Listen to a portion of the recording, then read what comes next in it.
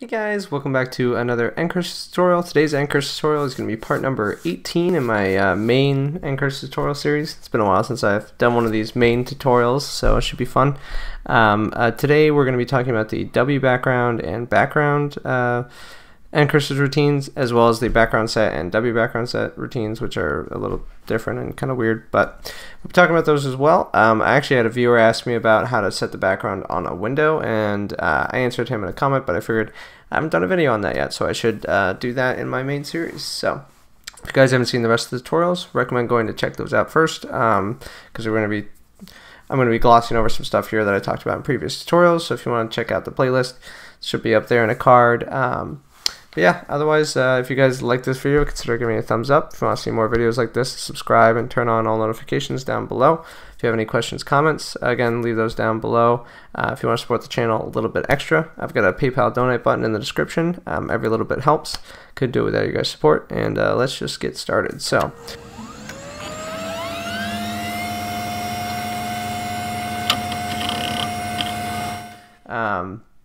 Right now I've only got two files open. I've got the make file, just a very basic make file.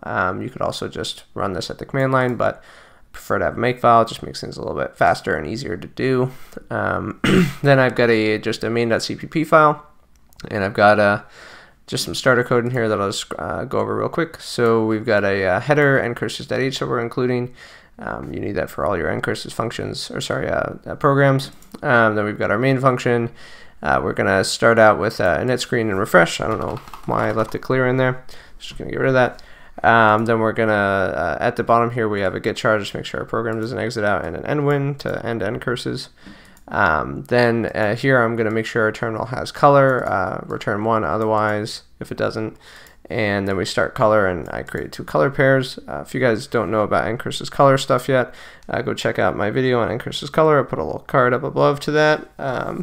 But yeah, that's all the setup we have today, and we can just get started. So first off, we'll use the background routine here, which works on the standard screen. It sets the background for the standard screen, and it takes one parameter, which is, in my experience, it's either a character or a attribute. For some reason, the documentation says it could be a chart type, which should be a character and an attribute. For some reason it doesn't always work for me, so we'll pass it a character like that to start out with, so just to demonstrate. And so if we make and run that, so make and main, see, it just filled the background with A's. So cool. That's not useful, but you can do it. And but something more useful would be to set the background color. So we could say color pair 1, and that would give us a black foreground. So again, if you're not familiar with init pair, go check out my video, but this is a black foreground and a red background. So we should see, actually below this, I'm going to set do a refresh, but we should see a red background with nothing on it because we didn't add anything to it yet. But if we were to do an add char of A, again, not very creative, and we were to run that again, you'd see that it keeps the attribute we set. So that A has a black foreground and it has a red background. So that's one cool feature, is that when you're setting the background, it maintains that for when you're going to add and edit that region as well. But yeah, like I was saying, if you set A there and try that, for some reason it doesn't just set the background and the color pair. I don't know why, but it just doesn't want to do that. I think if you wanted to achieve that, you might be able to do something like call that and then call this. Let's see if that works. No, that doesn't work. So I guess you're stuck doing one or the other in this case. So too bad. But anyways, that's how it works. It allows you to set the background for a window. So again, without the W, it just sets it on the standard screen. With the W down below, it works the same pretty much, except for you pass it a window. So that means we actually have to make a window first. So I'll just create a window star win, new win, and I'll give it a height of 10, a width of 25, and we'll put it at position 10, 10. So that's, again, for those who aren't familiar, that's the height, that's the width, that's the starting row, and then the starting column of the window. So So we're going to pass that to our wBackground function, our routine, whatever you want to call it. And then I'll give this one a color pair of 2, which is white on blue. So if we make and run that, oh, I have to do a wrefresh. Wrefresh win, like that. So we'll make and run that, and then there you go. You see we get the red background on the main, and then we add the blue background to with this window, which is then refreshed after.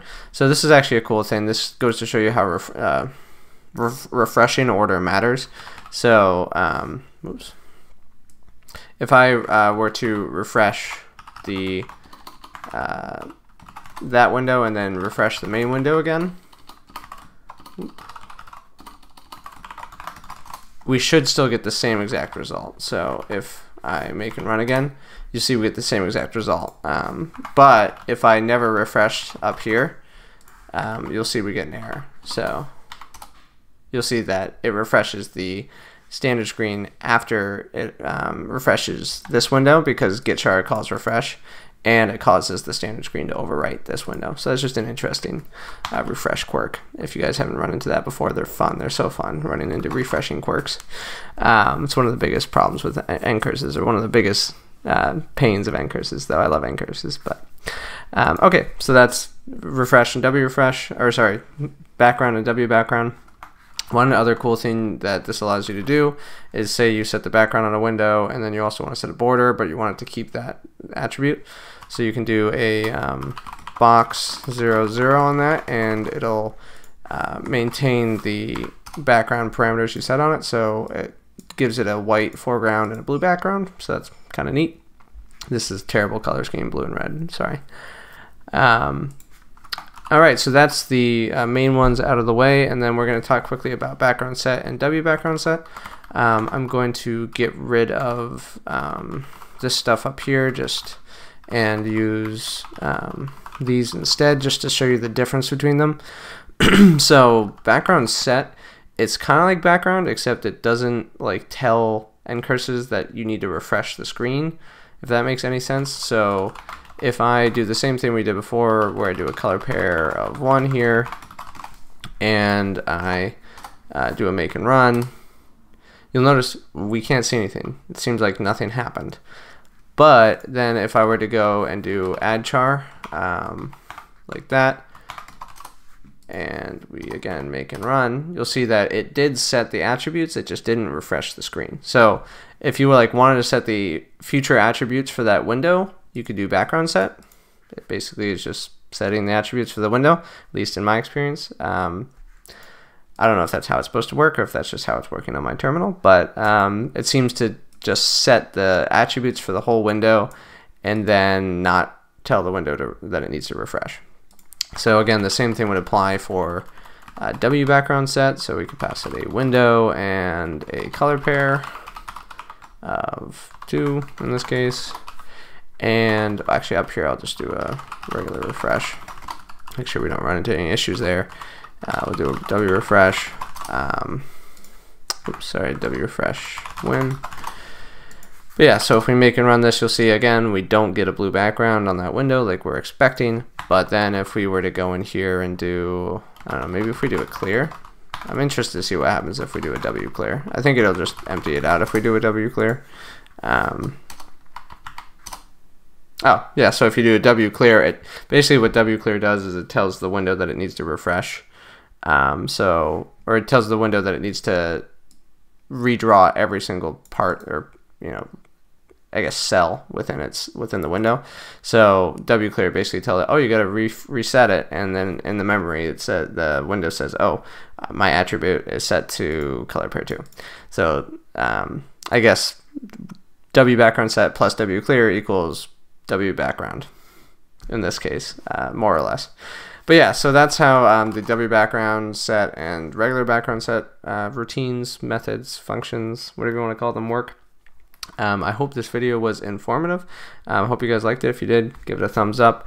If you want to see more videos like this right as they come out, consider subscribing, turn on all notifications. Question, comments, again, leave those down below. you want to support the channel a little extra, got that PayPal donate button. If you want to check out some of my other series, there's this Make and Snake and Ncurses tutorial series I just wrapped up, which is kind of fun. If you want to learn how to make a game in Ncurses, pretty neat. It's just a basic snake game, but it's a lot of fun. Hope you guys are having a great day, and I'll see you in the next tutorial.